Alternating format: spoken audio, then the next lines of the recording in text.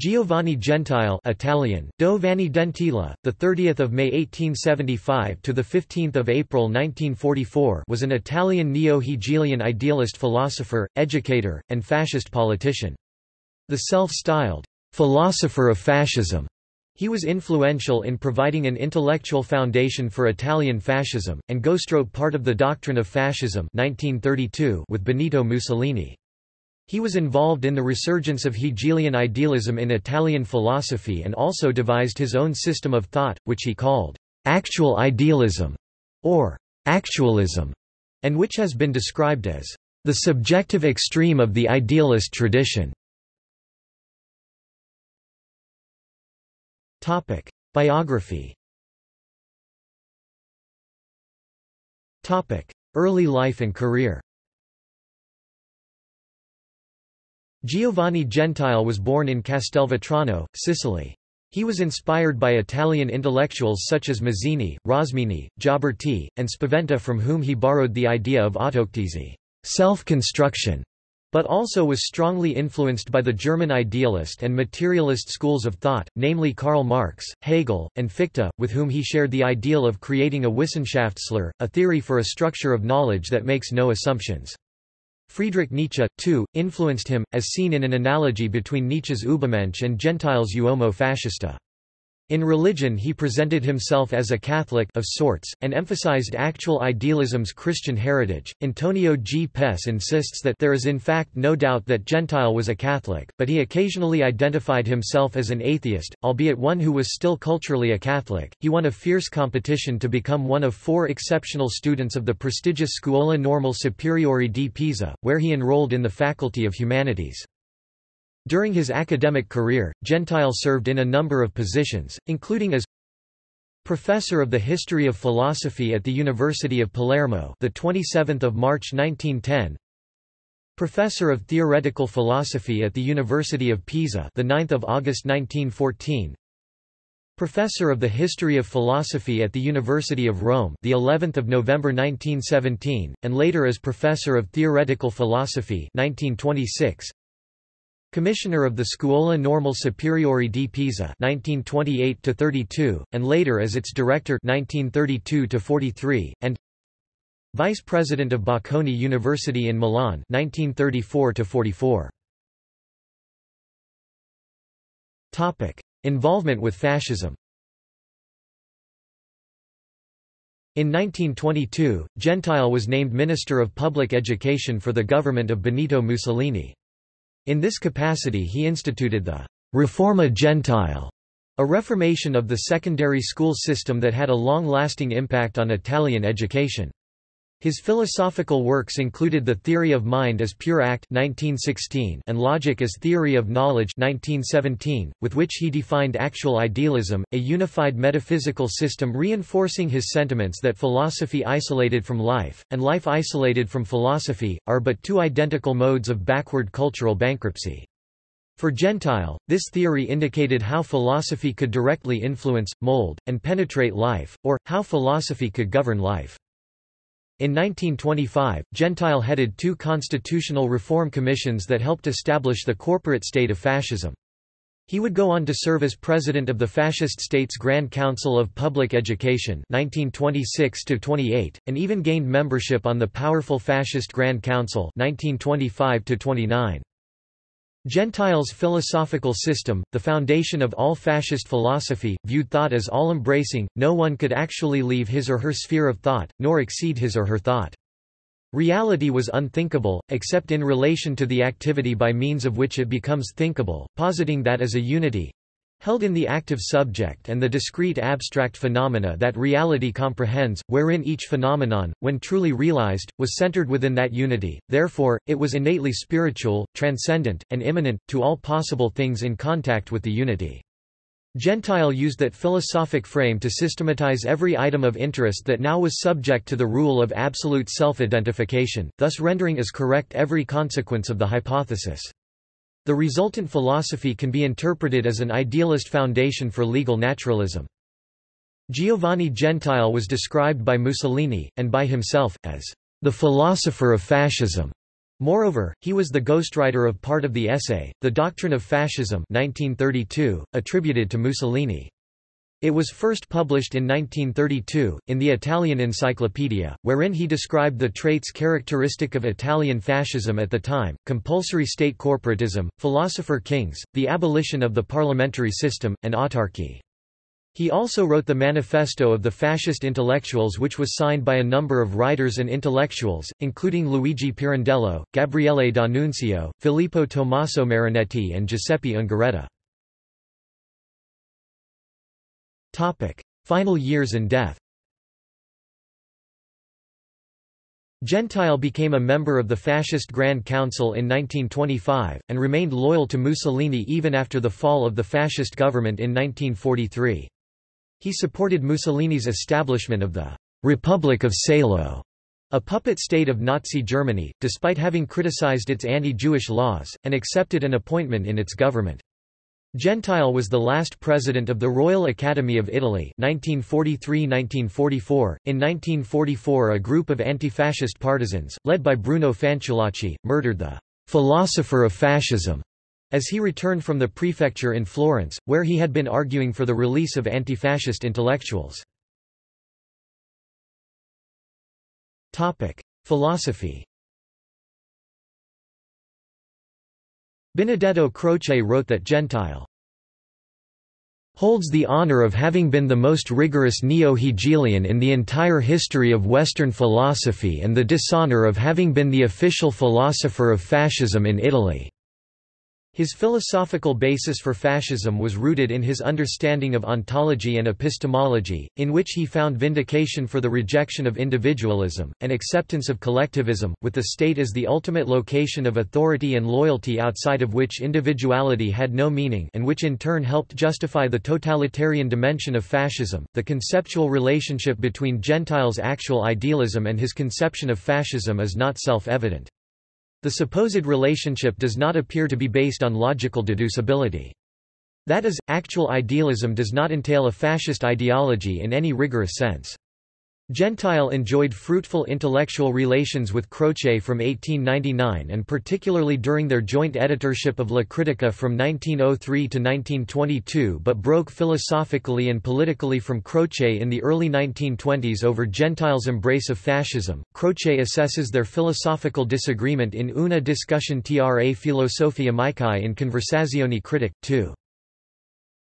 Ultimately, Gentile foresaw a social order wherein opposites of all kinds weren't to be considered as existing independently from each other, that publicness and privateness as broad interpretations were currently false as imposed by all former kinds of government, including capitalism and communism, and that only the reciprocal totalitarian state of corporative syndicalism, a fascist state, could defeat these problems which are made from reifying as an external reality that which is in fact, to Gentile, only a reality in thinking.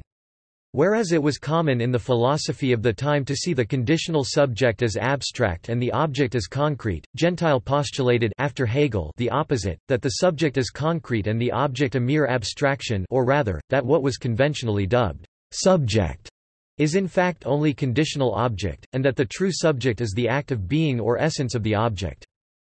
Gentile was, because of his actualist system, a notable philosophical presence across Europe during his time. At its base, Gentile's brand of idealism asserted the primacy of the pure act of thinking. This act is foundational to all human experience, it creates the phenomenal world, and involves a process of reflective awareness, in Italian, l'atto del pensiero, pensiero pensante, that is constitutive of the absolute and revealed in education. Gentile's emphasis on seeing mind as the absolute signaled his revival of the idealist doctrine of the autonomy of the mind. It also connected his philosophical work to his vocation as a teacher. In actual idealism, then, pedagogy is transcendental and provides the process by which the absolute is revealed. His idea of a transcending truth above positivism garnered particular attention by emphasizing that all modes of sensation only take the form of ideas within one's mind, in other words, they are mental constructs. To Gentile, for example, even the correlation of the function and location of the physical brain with the functions of the physical body was merely a consistent creation of the mind, and not of the brain itself a creation of the mind. Observations like this have led some commentators to view Gentile's philosophy as a kind of absolute solipsism, expressing the idea that only the spirit or mind is real. Actual idealism also touches on ideas of concern to theology. An example of actual idealism in theology is the idea that although man may have invented the concept of God, it does not make God any less real in any possible sense, so long as God is not presupposed to exist as abstraction, and except in case qualities about what existence actually entails, i.e. being invented apart from the thinking that makes it, are presupposed. Benedetto Croce objected that Gentile's pure act is nothing other than Schopenhauer's will. Therefore, Gentile proposed a form of what he called absolute immanentism, in which the divine was the present conception of reality in the totality of one's individual thinking as an evolving, growing and dynamic process.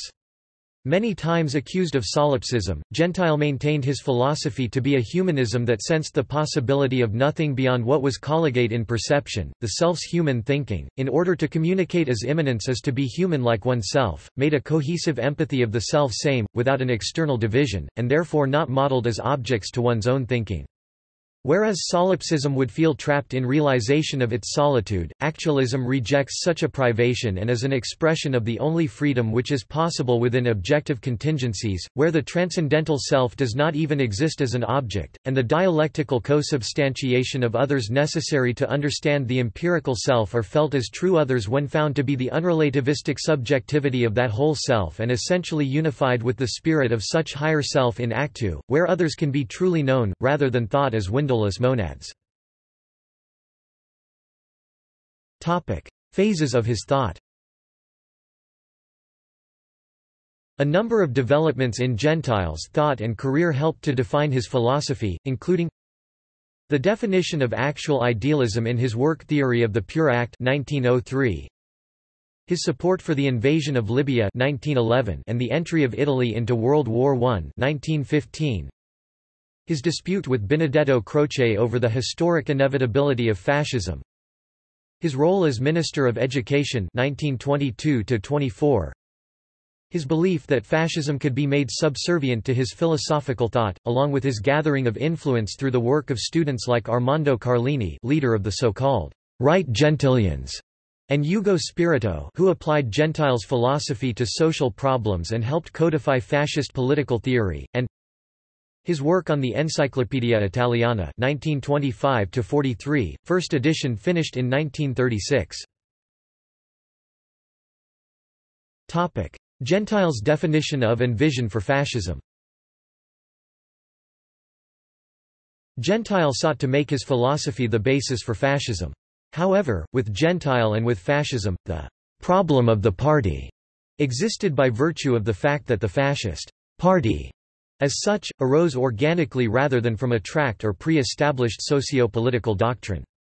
This complicated the matter for Gentile as it left no consensus to any way of thinking among fascists, but ironically this aspect was to Gentile's view of how a state or party doctrine should live out its existence, with natural organic growth and dialectical opposition intact.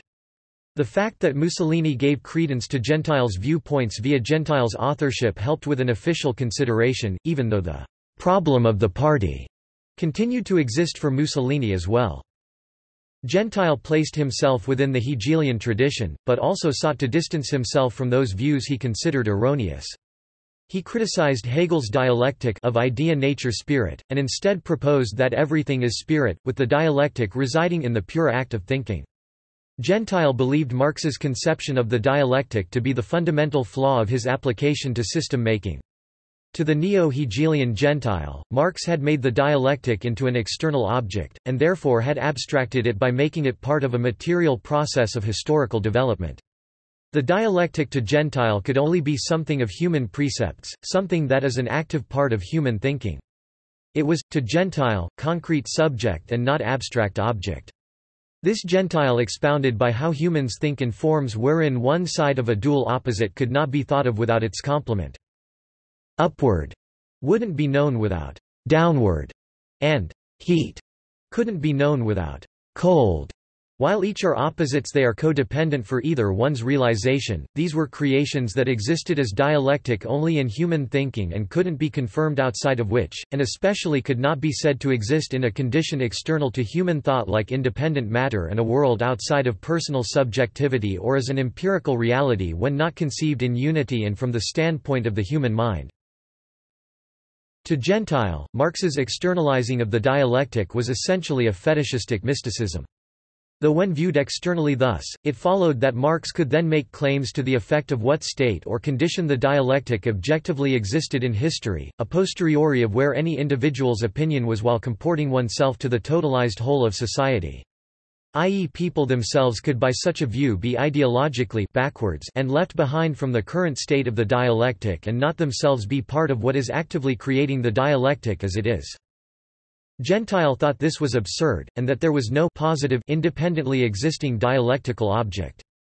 Rather, the dialectic was natural to the state, as it is. Meaning that the interests composing the state are composing the dialectic by their living organic process of holding oppositional views within that state, and unified therein. It being the mean condition of those interests as ever they exist.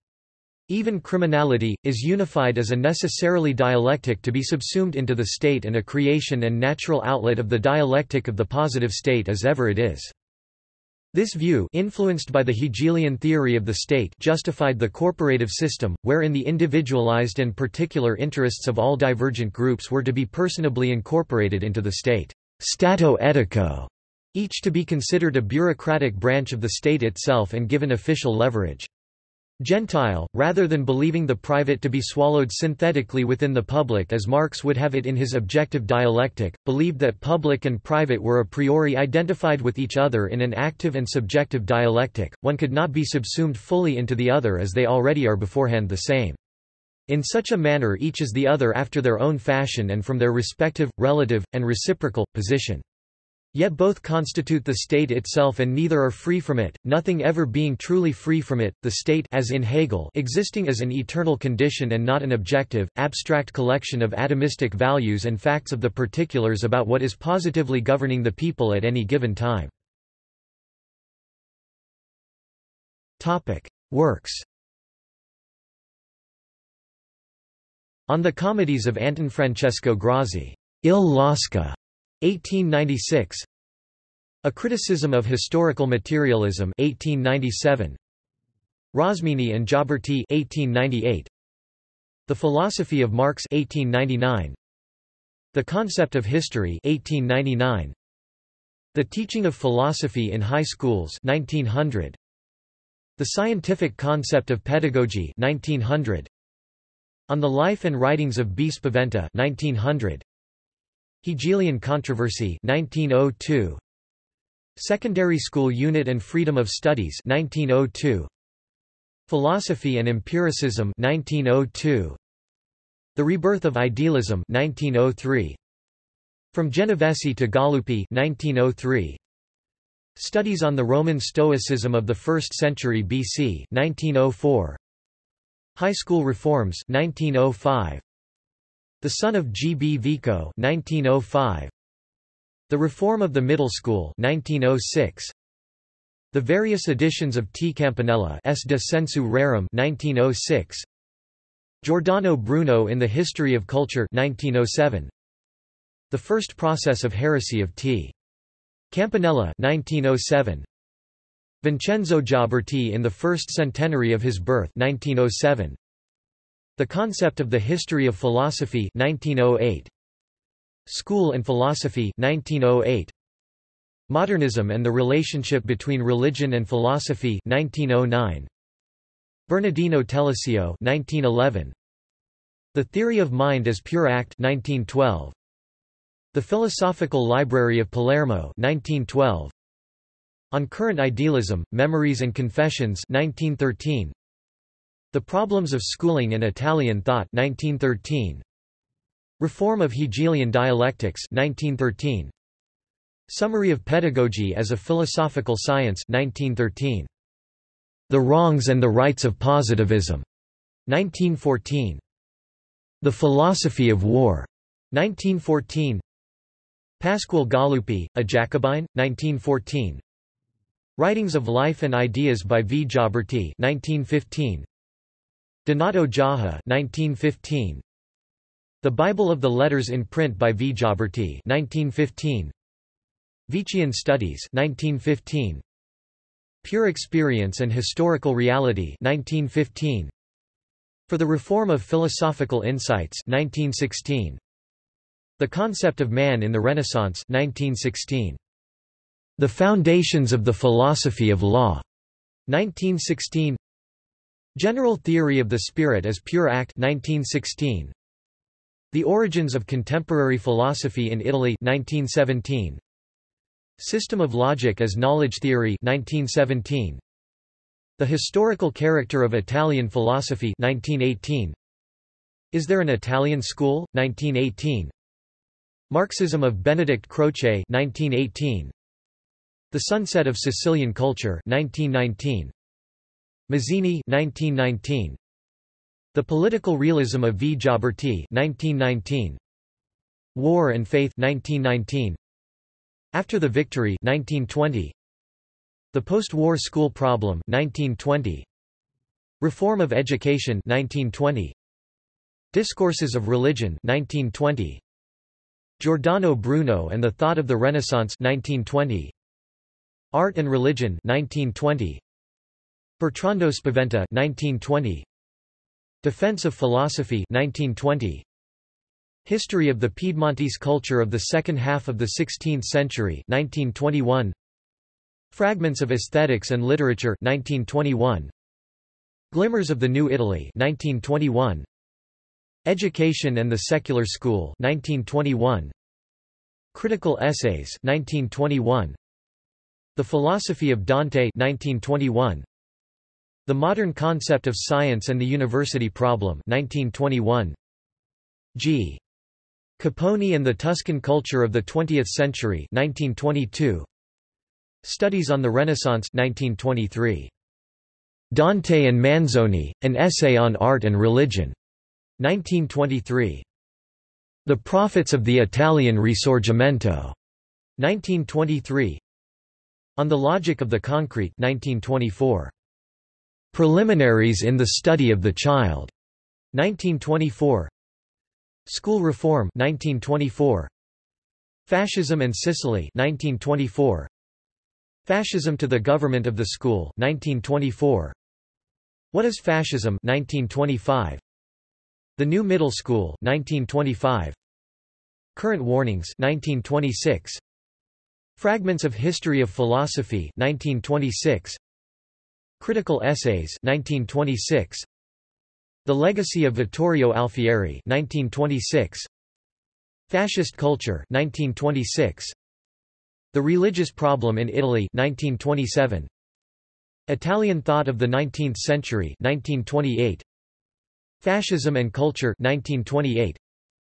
The Philosophy of Fascism 1928. The Great Council's Law 1928. Manzoni and Leopardi 1929. Origins and Doctrine of Fascism 1929. The Philosophy of Art 1931. The Reform of the School in Italy 1932. Introduction to Philosophy 1933. The Woman and the Child 1934. Origins and Doctrine of Fascism 1934. Economics and Ethics 1934. Leonardo da Vinci, Gentile was one of the contributors, 1935. Topic. Collected works. Topic. Systematic works.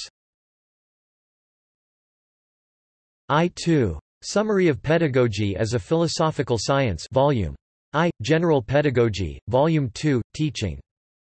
3. The General Theory of the Spirit as Pure Act.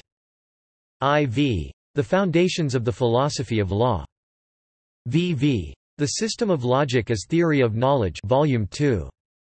7. Reform of Education. 8. The Philosophy of Art. Ix. Genesis and Structure of Society. Topic. Historical works. X. History of Philosophy. From the Origins to Plato. 11. History of Italian philosophy up to Lorenzo Valla. 12. The Problems of Schooling and Italian Thinking. 13. Studies on Dante. 14. The Italian Thought of the Renaissance. 15. Studies on the Renaissance. 16. Vician Studies. 17. The Legacy of Vittorio Alfieri. XVII 19. History of Italian Philosophy from Genovesi to Galuppi Volume 2. XXXXI. Albori of the New Italy Volume 2. 22. Vincenzo Cook. Studies and Notes. 23. Gino Capponi and Tuscan Culture in the Decimony of the Century. 24. Manzoni and Leopardi. 25. Rosmini and Gioberti. 26. The Prophets of the Italian Risorgimento. 27. Reform of Hegelian dialectics. 28. Marx's philosophy. 29. Bertrando Spaventa. XXX. The Sunset of the Sicilian Culture. XXXI 34. The Origins of Contemporary Philosophy in Italy, Volume I, Platonists, Volume 2, Positivists, Volume 3 and IV, Neo-Kantians and Hegelians. 35. Modernism and the Relationship between Religion and Philosophy. Various works 36. Introduction to Philosophy. 37. Religious Speeches. 38. Defense of Philosophy. 39. Education and Lay School. XL. The New Middle School. XLI. School Reform in Italy. XLII. Preliminaries in the Study of the Child. XLIII. War and Faith. XLIV. After the Win. XLV-XLVI. Politics and Culture Volume 2, Letter Collections I2. Letter from Gentile Jaha Volume 2 III 7. Letters to Benedetto Croce Volume 5 8. Letter from Gentile D'Ancona X. Letter from Gentile Omodio X. Letter from Gentile Maturi 11. Letter from Gentile Pintor 12. Letter from Gentile Chiavacchi 13. Letter from Gentile Collegiero 14. Letter from Gentile Donati. Notes. References. A. James Gregor, Giovanni Gentile, Philosopher of Fascism. Piscataway, N.J., Transaction Publishers, 2001. Further reading. English. Angelo Crespi, Contemporary Thought of Italy, Williams and Norgate, Limited, 1926. L. Minio Paluello, Education in Fascist Italy, Oxford University Press, 1946. Treasury of Philosophy, edited by Dagobert D. Runes, Philosophical Library, New York, 1955. David D. Roberts, Historicism and Fascism in Modern Italy, University of Toronto Press, 2007. Adrian Littleton, ed., Italian Fascisms, From Pareto to Gentile Harper & Row, 1973. A. James Gregor, Giovanni Gentile and the Philosophy of the Young Karl Marx, Journal of the History of Ideas, Volume 24, No. 2 April to June 1963.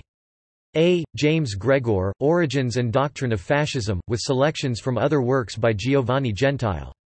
Piscataway, N.J., Transaction Publishers, 2004. A. James Gregor, Mussolini's Intellectuals, Fascist Social and Political Thought, Princeton University Press, 2009.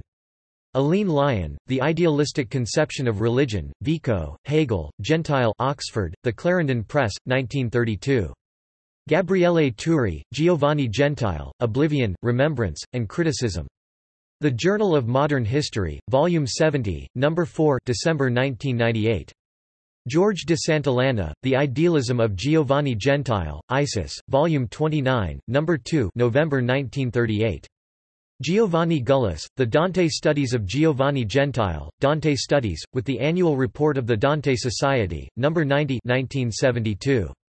Guido de Ruggiero, G. Gentile, Absolute Idealism. In Modern Philosophy, Part 4, Chap. 3, George Allen and Unwin, 1921. H. S. Harris, The Social Philosophy of Giovanni Gentile U, of Illinois Press, 1966.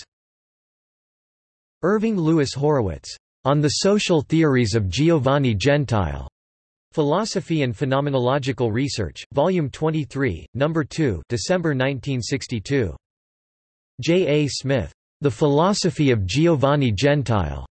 Proceedings of the Aristotelian Society, New Series, Volume 20, 1919–1920.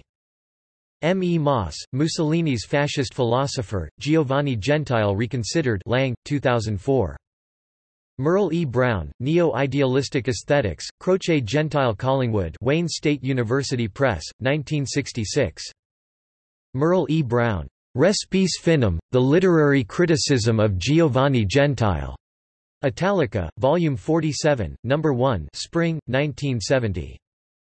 Merritt Moore Thompson, The Educational Philosophy of Giovanni Gentile, University of Southern California, 1934. Patrick Romanell, The Philosophy of Giovanni Gentile, Columbia University, 1937. Patrick Romanell, Croce vs. Gentile S. F. Vanni, 1946. Roger W. Holmes, The Idealism of Giovanni Gentile, The Macmillan Company, 1937. Ugo Spirito, The Religious Feeling of Giovanni Gentile, East and West, Volume 5, No. 2, July 1954. William A. Smith, Giovanni Gentile on the Existence of God, Beatrice Neywolertz, 1970. Valmy Burwood Evans, The Ethics of Giovanni Gentile, International Journal of Ethics, Volume 39, No. 2, January 1929. Valmy Burwood Evans, Education in the Philosophy of Giovanni Gentile, International Journal of Ethics, Volume 43, No. 2, January 1933. In Italian. Giovanni Gentile, Augusto del Noce, Bologna, Il Mulino, 1990. Giovanni Gentile Filosofo Europeo, Salvatore Natoli, Turin, Balati Boringhieri, 1989. Giovanni Gentile, Antimo Negri, Florence, La Nuova Italia, 1975. Faremo una grande università, Girolamo Palazzina Giovanni Gentile, un epistolario 1930–1938, a cura di Marzio Achille Romano Milano, Edizioni giuridiche economiche aziendali dell'Università Bocconi e Giuffre Editori S.p.A., 1999. Parlato, Giuseppe. Giovanni Gentile, From the Risorgimento to Fascism. Trans. Stefano Maranzana. Telos 133, Winter 2005, pp. 75–94. Antonio Camarana, Proposizioni sulla filosofia di Giovanni Gentile, Prefazioni del Senatore Armando Plebe, Roma, Gruppo Parlamentare MSIDN, Senato della Repubblica, 1975, 157 pagine, Biblioteca Nazionale Centrale di Firenze BN 758951. Antonio Camarana, Teorica della Reazione Dialettica, Filosofia del Postcomunismo, Roma, Gruppo Parlamentare MSIDN, Senato della Repubblica, 1976, 109 pagine, Biblioteca Nazionale Centrale di Firenze BN 775492. External links.